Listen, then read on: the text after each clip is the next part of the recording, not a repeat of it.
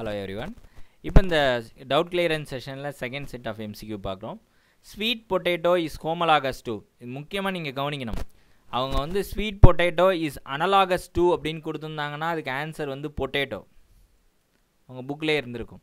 ஆனால் இவங்க analogous கொடுக்கல. Here this is homologous. Homologous structures அப்படின்னாலே divergent evolution. ஓகேவா? D H இன்னொன்று என்ன நான் சொல்லுவேன்னா அனலாகஸையும் கன்வர்ஜென்ட்டையும் சேர்த்து நான் என்ன சொல்லுவேன்னா கன்வர்ஜென்ட் எவல்யூஷன் அனலாகஸ் ஸ்ட்ரக்சர் சிஏன்னு சொல்லிடுவேன். சிம்பிளாக சார்ட்டர்ட் அக்கௌண்டன்ட்டுங்கிற ஏமா வச்சுட்டு சிஏ இதை ஏமா வச்சிட்டோம்னா இது எழுதிடலாம் இல்லையா? டைவர்ஜென்ட் ஹோமலாகஸ்.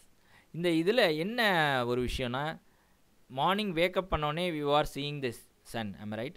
சன்னி சென்டரில் இருக்கும், அதை சுற்றி என்ன இருக்கும்? ரேஸ் இப்படி இருக்கும் இல்லையா? ஹியர் சன்னை சுற்றி ரேஸ், சன் ரேஸ். அதே மாதிரி தான் நீங்கள் ஞாபகம் வச்சுக்கணும். இதை ஞாபகம் வச்சுக்கிட்டீங்கன்னா ஈஸியாக நீங்கள் வந்து இந்த டைவர்ஜென்ட் ஹோமோலாகஸை ஞாபகம் வச்சுக்கலாம். அதாவது ஒரு this is the centre point common ancestor. இந்த காமனான ஆன்செஸ்டர்னால் மூதாதையர்கள்னு அர்த்தம். இந்த மூதாதையர்கள்லேருந்து தான் இப்போ வெவ்வேறு ஸ்பீசிஸ் வந்து ஆரிஜினேட் ஆகிருக்கு. அதனுடைய சேம் ஸ்ட்ரக்சர், ஓகேவா? They have same structure but different function. அதனால தான் இந்த மாதிரி ரேடியேஷன் ஒவ்வொரு இதுவும் பண்ணுறேன்.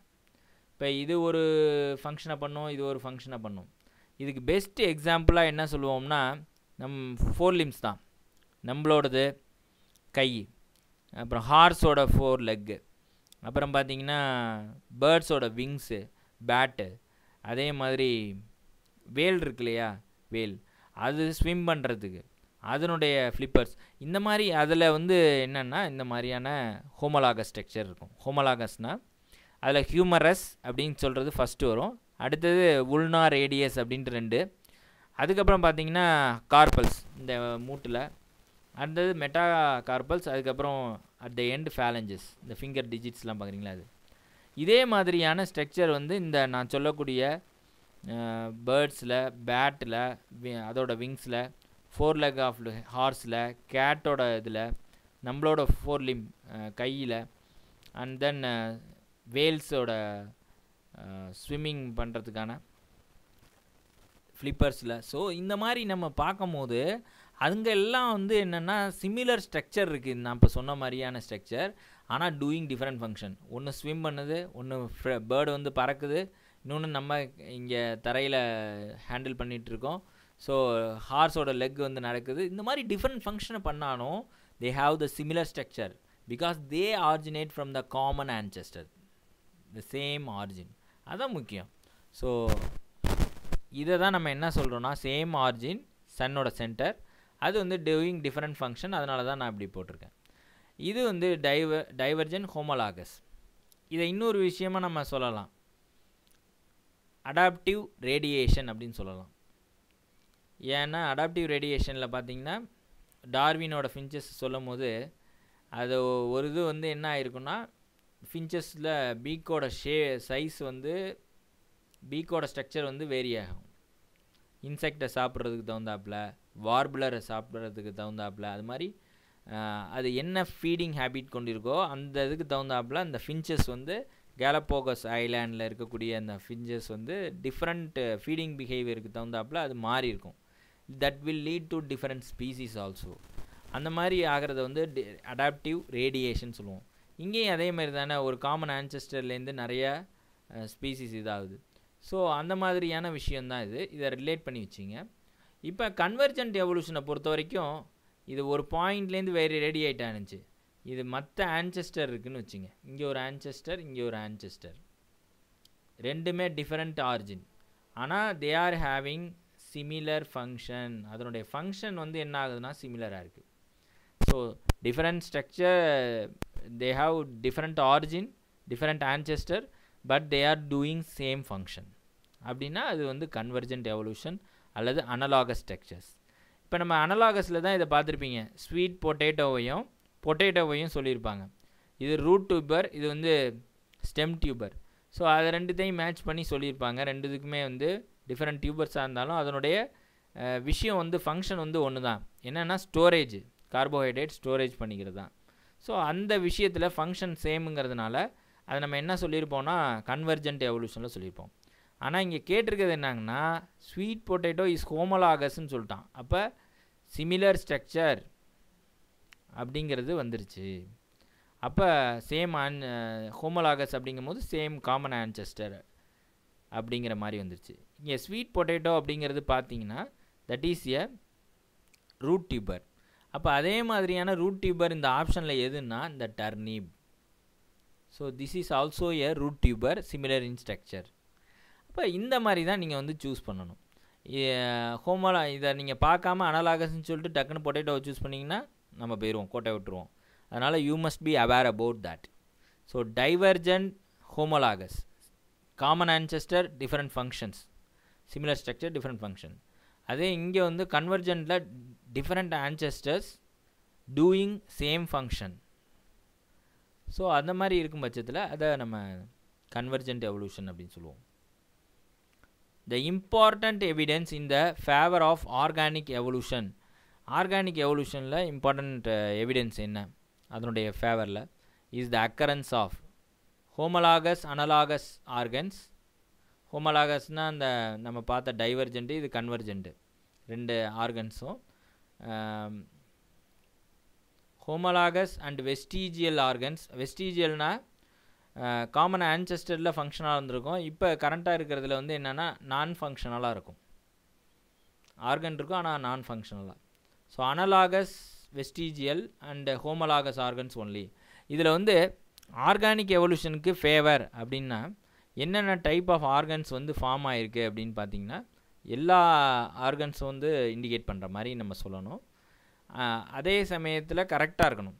இப்போ ஹோமோலாகஸ்ன்னு எடுத்துக்கிட்டிங்கன்னா காமன் ஆன்செஸ்டர் இருக்குது. இந்த காமன் ஆன்செஸ்டர்லேருந்து என்னென்னா same that is common ஆன்செஸ்டர்லேருந்து different same structures வந்து ஃபார்ம் ஆகுது, டூயிங் டிஃப்ரெண்ட் ஃபங்க்ஷன்ஸ் வந்து பர்ஃபார்ம் பண்ணுது இல்லையா, ஒவ்வொரு ஃபங்க்ஷனு. அப்போனா என்ன, இதனுடைய காமனான ஆன்செஸ்டர் இங்கே ஒரே ஒரு இதுதான் இல்லையா. அப்போ நம்ம ஆர்கானிக் எவல்யூஷனில் எல்லா ஆர்கானிசமே நம்ம என்னென்னா நம்ம பார்க்கக்கூடிய அந்த அமினோ ஆசிட்ஸ், ப்ரோட்டீன்ஸ், ஆர்என்ஏ, டிஎன்ஏவால் தான் ஆயிருக்கு. அப்போ we are having sharing the common ancestor. நம்ம மைக்ரோப்ஸாக இருக்கட்டும் அல்லது பிளான்ஸாக இருக்கட்டும், இன்றைக்கி இருக்கக்கூடிய அனிமல்ஸாக இருக்கட்டும், எதாக இருக்கட்டும், அதில் பார்த்திங்கன்னா டிஎன்ஏ, ஆர்என்ஏ, ப்ரோட்டீன் இதுதான் மாலிகுலர் லெவலில். ஸோ யூனிவர்சல்னு கூட படிச்சிருப்போம் கோடான்ஸை. அப்படி இருக்கும் பட்சத்தில் நம்ம என்னென்னா காமன் ஆன்செஸ்டர் அதுலேருந்து எவால்வ் ஆன நிறைய similar structures doing different functions. அப்போ நான் ஆல்மோஸ்ட் எல்லாத்தையும் கவர் பண்ணுற மாதிரியான காமன் ஆன்செஸ்டரை சூஸ் பண்ணிட்டேன்.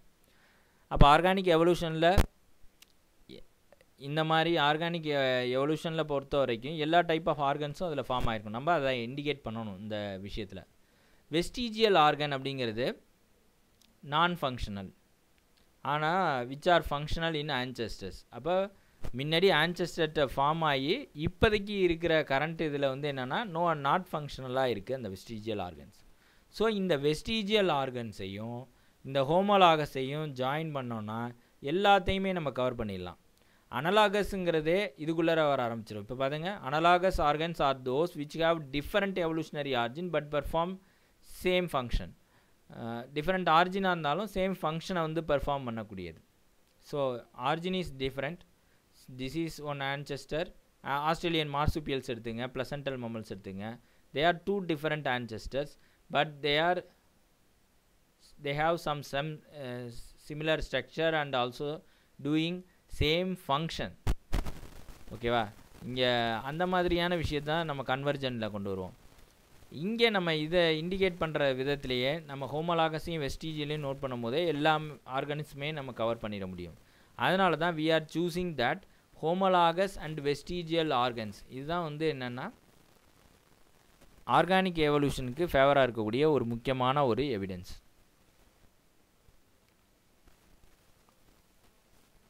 menstruation is initiated by menstruation flow.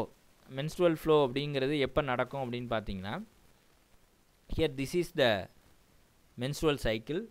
menstruation the first phase, follicular phase and then ovulation 14th day, luteal phase 14 to 28. this is the longest phase, this is the shortest phase. இப்போ நம்ம என்னென்னா இந்த luteal ஃபேஸ்க்கு அப்புறம் தான் menstruation phase. இங்கே என்ன ஆயிருக்கும் அப்படின்னு பார்த்தீங்கன்னா, எண்டோமெட்ரியம் வந்து நல்லா திக்காக இருக்கும், ready for fixing of baby வந்துச்சுன்னா அதை வந்து அப்படியே ஃபிக்ஸேஷன் பண்ணுறதுக்கு ரெடியாக இருக்கும் இம்ப்ளான்ட் ஆகிறதுக்கு. அது எந்த எண்டோமெட்ரியம் எப்படி இந்த திக்கனிங் ஆகுது அப்படின்னு பார்த்தீங்கன்னா, because of the secretion of the corpus luteum. This corpus luteum will secrete the progesterone. இந்த ப்ரொஜெஸ்ட்ரோனோட வேலை தான் இங்கே வந்து என்ன ஆகுதுன்னா, எண்டோமெட்ரியம் வந்து நல்ல திக்காகி ஃபார்ம் ஆகி நிற்குது இல்லையா. ஸோ இப்போ என்ன நடக்கும் அப்படின்னா, ஃபெர்டிலைசேஷன் நடந்துருச்சு அப்படின்னா ப்ரொஜெஸ்ட்ரோன் கண்டினியூஸாக செக்ரீட் பண்ணிகிட்டு இருக்கும் இந்த கார்பஸ் லூட்டியம். அதனால் எண்டோமெட்ரியம் நல்லா இம்ப்ளான்டேஷனுக்கு ரெடியாக இருக்கும். அதே வந்து ஃபெர்டிலைசேஷன் நடக்கலை அப்படிங்கிற பட்சத்தில் கார்பஸ் லூட்டியம் வந்து சின்னதாகி கார்பஸ் ஆல்பிகன்ஸாக ரிலீஸ் ஆகிடும். ஆஸ் ஏ ரிசல்ட் ப்ரொஜெஸ்ட்ரோன் வந்து ப்ரொடியூஸ் ஆகாது, ஸ்டில் கண்டினியூஸாக ப்ரொடியூஸ் ஆகிட்டு இருக்காது, ஸ்டாப் பண்ணிடும். அப்போ ஸ்டாப் பண்ணிட்டா இந்த எண்டோமெட்ரியல் திக்கனிங் இருக்கு இல்லையா, அது என்ன ஆகும், ஸ்லெக்ட் ஆஃப் ஆகி வெளியில் பிளட் லீக் ஆக ஆரம்பிச்சிடும். ஸோ லீக்கேஜிங் வந்து நடக்க ஆரம்பிச்சிடும். தட் இஸ் மென்ஸ்ட்ருவல் ஃப்ளோ வந்து இந்த பாருங்கள், எண்டோமெட்ரியம் திக்கனிங் நடந்து இப்போ என்ன ஆயிடுச்சு, மென்ஸ்ட்ருவல் ஃப்ளோ ஸ்டார்ட் ஆகிட்டு மென்ஸ்ட்ருவேஷனில். இது எப்போ நடக்கும் அப்படின்னா, decline in the level of progesterone அப்படி நடக்கும் போது ultimately this will lead to menstrual flow. Not only progesterone, estrogen will also get decrease at the end of luteal phase. அப்போ அந்த கார்பஸ் லூட்டியம் இருக்கு இல்லையா, அதுதான் ப்ளே இம்பார்ட்டன்ட் ரோல். இப்போ menstruation is initiated by menstrual flow, blood flow. எதாலன்னா உடனே எல்லோரும் இதை படித்தாங்கன்னா உடனே என்ன பண்ணிடுவாங்கன்னா, ஷெட்டிங் ஆஃப் எண்டோமெட்ரியம் லைனிங். இது இந்த எண்டோமெட்ரியம் லைனிங் வந்து ஷெட் ஆஃப் ஆனோன்னா உங்களுக்கு மென்ஸ்ட்ருவல் ஃப்ளோ வந்துருச்சுன்னு ஒரே tick அடிச்சிடக்கூடாது. See the first option, progesterone withdrawal by the corpus luteum of uterus. So corpus luteum இருக்கு இல்லையா, அது வந்து என்ன பண்ணிடுச்சு, ப்ரொஜெஸ்ட்ரோன் செக்ரீட் பண்ணுறதை stop பண்ணிடுச்சுன்னா here there is a decline. And also oestrogen அதுவும் டிக்ளைன் ஆகிடும். அப்போ பார்த்தீங்கன்னா மென்ஸ்ட்ருவல் ஃப்ளோ நடக்க ஆரம்பிச்சிடும். So the first option is the answer. இதோட அடுத்த சீக்வன்ஸ் தான் என்னென்னா, அதனால தான் என்ன ஆகுதுன்னா ஷெட்டிங் ஆஃப் எண்டோமெட்ரியம் லைனிங் நடக்கும். So you have to choose this option. First one. Next, which one is the intragenic interaction of the genes? அது என்ன சார் இன்ட்ராஜெனிக் இன்ட்ராக்ஷன்னா, ஜீன்ஸ்குள்ளர என்ன இருக்கும் அப்படின்னு பார்த்தீங்கன்னா ஃபேக்டார்ஸ் அல்லீல்ஸ் அப்படின்னு சொல்லுவோம். ஜீன்ஸ்குள்ளர we can see அல்லீல்ஸ். இப்போ நீங்கள் டால்னஸ் டார்க்னஸ்லாம் படிச்சிங்களா மோனோஹைப்ரிட் கிராஸில், அதை வச்சு சொல்கிறேன். கேபிட்டல் டி போடுவீங்க, இன்னொன்று கேபிட்டல் டி. இதை வந்து டார்ஃப்னா ஸ்மால் டி அப்படின்னு போடுவீங்க.